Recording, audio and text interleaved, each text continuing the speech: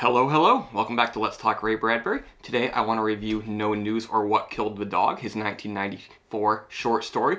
But before we do that, we do need to listen to a piece of audio for reference because it is the inspiration for this story.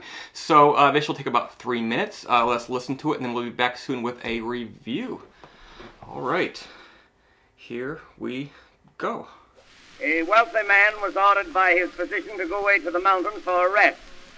He went home and told his members of his family of what the doctor had said. He says, "While I'm away, I don't wish to be annoyed by letters or telegrams. In fact, I don't want to receive any news of any kind."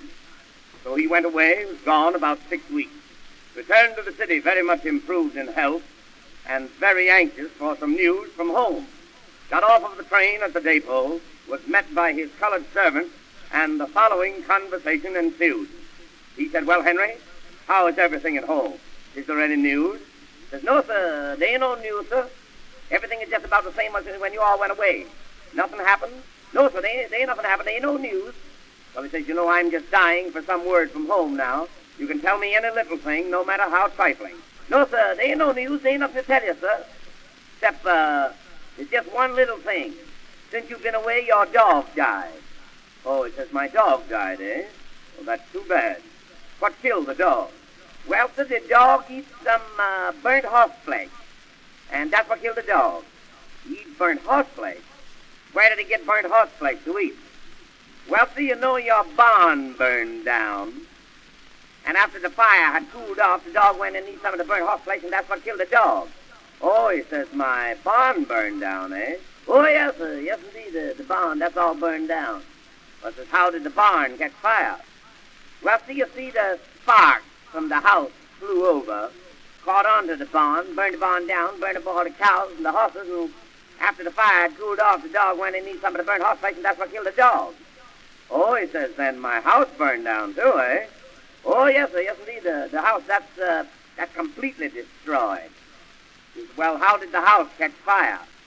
"Well, sir, they had some candles burning in the house, and one of the candles caught onto the curtains, and the curtains caught onto the roof, and the sparks flew over and caught onto the barn and burned the barn down, burned up all the cows and the horses, and after the fire had cooled off, the dog went and ate some of the burnt horse flesh, and that's what killed the dog." He says, "They had candles burning in the house where I have gas and electricity. I never knew there was a candle in the place." "Oh, yes, sir, they had the candles there. They had the candles burning all around the coffin." "The coffin? Who's dead?" "Oh, yes, sir, that's another little thing I forgot to tell you about. Since you've been away, your mother-in-law died." "Oh, my mother-in-law died, eh?" Yes, sir, she's dead all right. You needn't worry about that." Well, it says, "What killed my mother-in-law?" "Well, sir, I don't know exactly what killed her, sir, but around the neighborhood, they say it was from the shock of your wife running away with the chauffeur. But outside of that, sir, why, there ain't no news." All right, guys, what did you think? That was cute. That is the 1908 Nat M. Mills recording, or Nat M. Wills, rather. There are numerous versions of this following Nat Mills' version.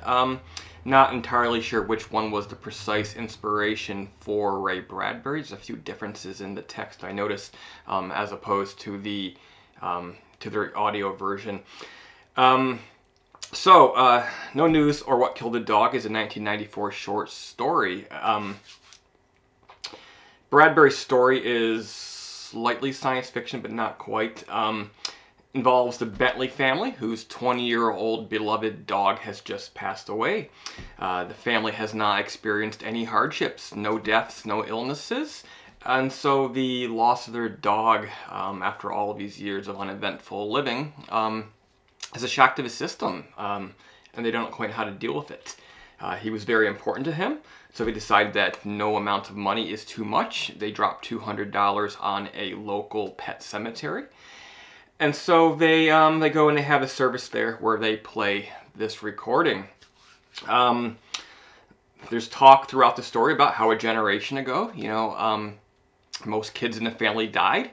However, people continued to have multiple kids, knowing damn well that this is going to happen. Just a generation ago, when the father of the family was coming up. And they play this old recording where a narrator tells the story of how the man's dog came to die, and he basically, says there's no news, but he buries it underneath several tragedies. And by the time we get to the end where the family dog has been revealed to how he died, we learned that the man's mother-in-law was dead too, which to some people would not be news. I think in the Bradbury version, it was actually the aunt, which is a little bit different. I think the mother-in-law version has a different context because people hate their mother-in-laws, but they don't necessarily hate their aunts. But it's really about burying the lead, not being able to sort of identify tragedy when you see it. For me, I love how it becomes a story about how when you're living comfortably, you have a hard time identifying real tragedy. And I think we see this in our world today where small things really seem to bother us and make us feel like big events have gone down, but usually it's just like some ridiculous tweet, something you don't agree with in a YouTube video, that type of nonsense.